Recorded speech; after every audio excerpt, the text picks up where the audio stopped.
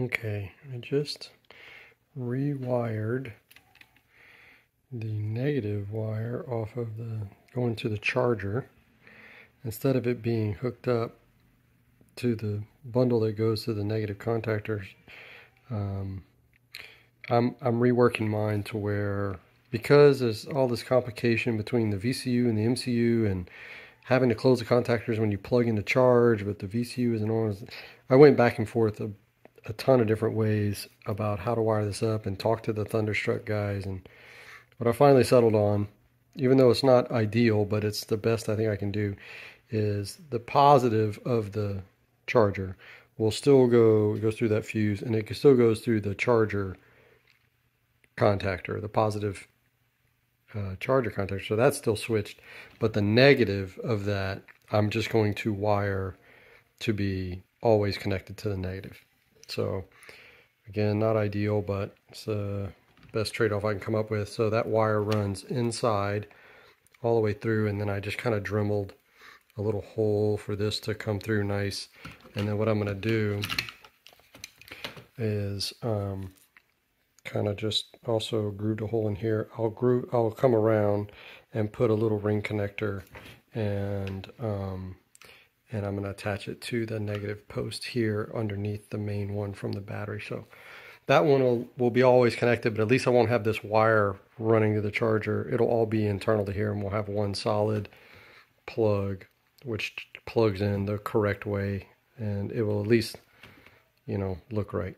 So anyway, just wanted to show the insides of what I wired up, and in case later when it's all closed up you can't see it.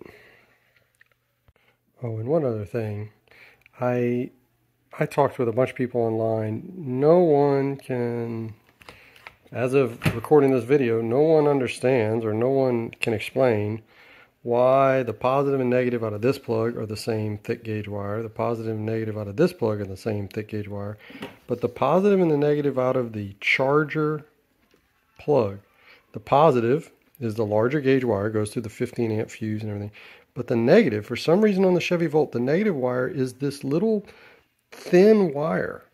I don't understand why that wire would be a different size. It seems to me the amount of current going through the positive and negative has to be the same, I would think. So I don't understand that. My wire that I put in is larger, but of course, you know, the part that I had to tie in on is not, so it's not really making that big of a difference. It's not helping really anything because you've got this short, thinner wire here. But anyway, I don't understand why that is. The more that I read, the more, even the Weber automotive video for the Chevy Volt battery teardown, his negative charger wire is thin there too. And I don't know, I'm starting to think that maybe it's just an error in their harness spec. But I guess that little thin wire is big enough, right? That I guess it'll handle 15 amps, I suppose. But anyway, just wanted to point out that I did my best there, but unless you've got the D-pin tool and another connector to actually go in this connector, you're going to have to live with some stub of wire there. So okay, so just got through getting these wires extended to this new plug. So what I'm trying to do is use this new current sensor, which is I think the S124, to replace this one, which was the one that comes on the Chevy Volt. Unfortunately, the VCU that I'm using doesn't support this current sensor, but it does support the 124. So I took this and I made it fit. Luckily, the bolt holes are the same, but some of the plastic is not quite. Let me see if I can get this a little bit more light. So I had to like Dremel out a few things to try to get that. So I'll put that on there, and then this has a different plug. So I will get these wires routed in here and tucked away for the new current sensor. I think that looks pretty good.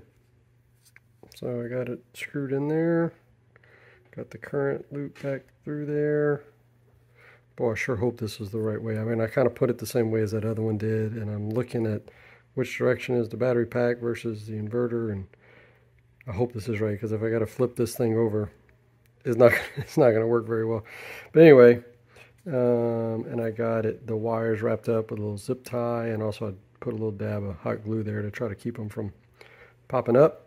And I think that's pretty good. I think we're going to get some good use out of this Chevy Volt relay pack.